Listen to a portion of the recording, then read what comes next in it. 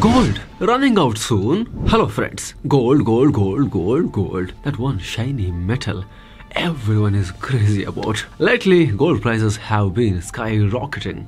And even with these high prices, people are rushing to buy more and more. In fact, just in 2024 alone, India's gold demand crossed 802 tons. People are saving every bit of their hard-earned money to buy this piece of metal, yellow metal.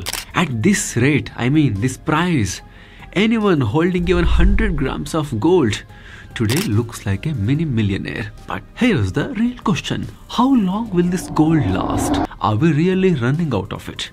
And most importantly, how did gold even get inside the earth in the first place? And by the way, if Mars has so much gold, why can't we bring it here? We will break all this down today, so don't skip a second of this video. And hey, if you love useful and mind-blowing topics like this, subscribe to our channel right now and hit that bell icon as well. Alright, let's begin. How much gold is left inside the earth? Friends, to know how much gold is left underground, first we need to understand how gold came to earth in the first place. Here is something surprising. When our planet was formed, there was no gold at all. Yes, gold wasn't born with earth. It came from outer space. Billions of years ago, as our planet slowly took shape, asteroids and remnants of dying stars started colliding with Earth. During those massive explosions in space, tiny gold particles spread across the universe and later fell onto our planet through meteors. Not just gold, elements like iron, platinum and uranium also came the same way, but in different quantities, of course. Most of these metals sank deep into the Earth's core. So originally, there was no gold near the surface.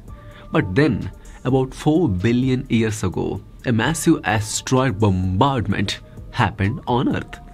Huge space rocks crashed into Earth, and that impact brought some of the buried gold up toward the surface, into the mantle and the crust of the planet Earth. Those are the upper layers of the earth. That is when humans could start finding it. Later, volcanic eruptions pushed even more gold up, and people began mining and using it. Historians say gold was already in use around 7,000 years ago, around 4000 BC, in regions like Mesopotamia and Eastern Europe. People were mining and using gold. And today, of course, it is used across all 6 continents. Will gold run out in 25 years? Yes, friends. After thousands of years of mining, we are finally reaching the last chapters of Earth's gold supply. That doesn't mean gold will vanish, because gold is indestructible. Whatever gold we have already mined will keep circulating among us in jewelry, coins, electronics and vaults. But what will decline is the production rate, the amount of new gold we can pull from the ground each year. That will go down. According to the US Geological Survey, by 2021, humans had already mined around 205,000 tons of gold. 2/3 of that came out in just the last 80 years, since the 1950s. If we gather every bit of gold ever mined and compress it into a single massive cube, it would measure just 77 feet on each side. That's it. And now, here is where that gold is today. Jewelry, more than 94,000 tons, that is around 46% of all gold. Bars and coins, that is more than 45,000 tons, that is around 22%. And separately, central banks also hold gold bars, that is more than 34,000 tons, or around 17% of total gold. And in other forms, it is more than 30,000 tons, or around 15% of total gold. At this rate, experts say that by 2050, global gold production will sharply decline because, according to current estimates, only 50,000 metric tons of gold remain in the ground.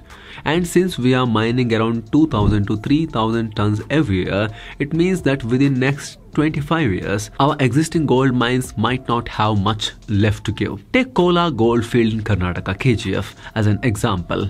When mining started there, 1 ton of ore gave 47 grams of gold.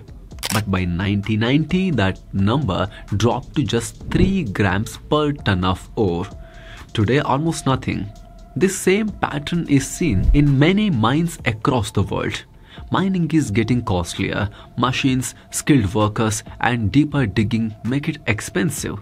So many mining companies are already slowing down or shutting operations. But there is another side. Yes, some experts disagree. They say, wait, gold mining isn't over yet because new technologies can help us discover more hidden deposits. For instance, regions in West Africa and other remote zones still have massive untapped gold reserves. And not just on the Earth's surface. Scientists believe there is far more gold under the ocean floor than in all surface mines combined. Remember, 70.8% of Earth's surface is water and only 29.2% is land. So it is likely that the ocean bed holds the largest share of gold. Some estimates say the ocean contains around 20 million tons of gold. That is worth about $771 trillion. But the problem? We don't yet have the technology to extract it economically.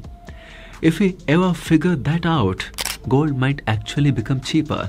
Gold beyond Earth. Yes, friends, there is gold beyond our planet too. Research confirms that both the Moon and Mars have traces of gold. But mining it is another story. First, reaching there itself is insanely difficult in today's technology. Second, even if we mine it, the cost of bringing it back to the earth would be higher than the gold's actual value. So that is why right now no one is interested in that much. Even on Earth, places like Antarctica are believed to hold rich gold deposits. But the extreme weather and harsh terrain make mining there nearly impossible. Can we make artificial gold? Now this is one of the most fascinating questions. Can we make gold artificially? The short answer is technically yes, but practically no. Here's why. Gold atoms have 79 protons and 118 neutrons in their nucleus. To create gold, you would have to rearrange subatomic particles, basically convert one element into another. That is only possible during nuclear reactions, like those inside exploding stars or when two neutron stars collide. Here on Earth, we simply cannot generate that kind of energy in a controlled way to produce gold. Now, some scientists did try. In 1924, a Japanese physicist named Hantaro Nagaoka bombarded mercury atoms with neutrons. And yes, he created tiny traces of gold. Later, in 1972, Soviet scientists found gold traces in lead shielding used in nuclear reactors. And in 1980, American chemist Glenn Seaborg did something similar, and he successfully turned a few atoms of lead into gold. But here's the catch. The cost of doing that was far greater than the value of the gold produced itself. So even though it is scientifically possible, it is completely impractical. In space, when massive stars explode or neutron stars collide, they release unimaginable amounts of energy, and that is when elements like gold are born. But our sun, even with all its power, cannot make gold because it doesn't reach those extreme conditions. So the conclusion, artificially producing gold in usable quantities is impossible for now. Top gold producing countries.